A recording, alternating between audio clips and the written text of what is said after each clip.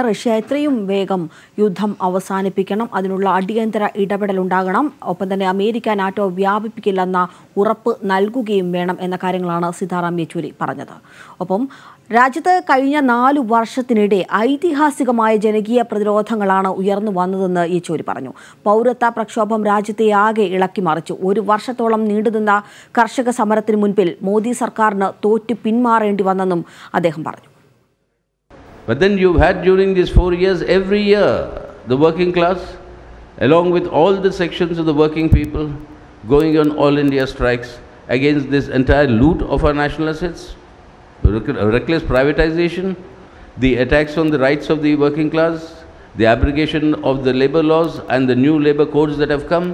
On all these issues, these struggles have been going on and they're continuing even today.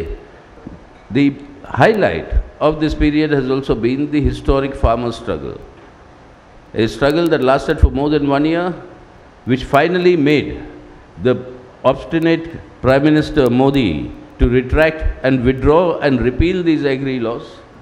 But he is not meeting the other assurances as given on the minimum support price or withdrawal of the cases against them or compensation for more than 700 farmers who died in this struggle.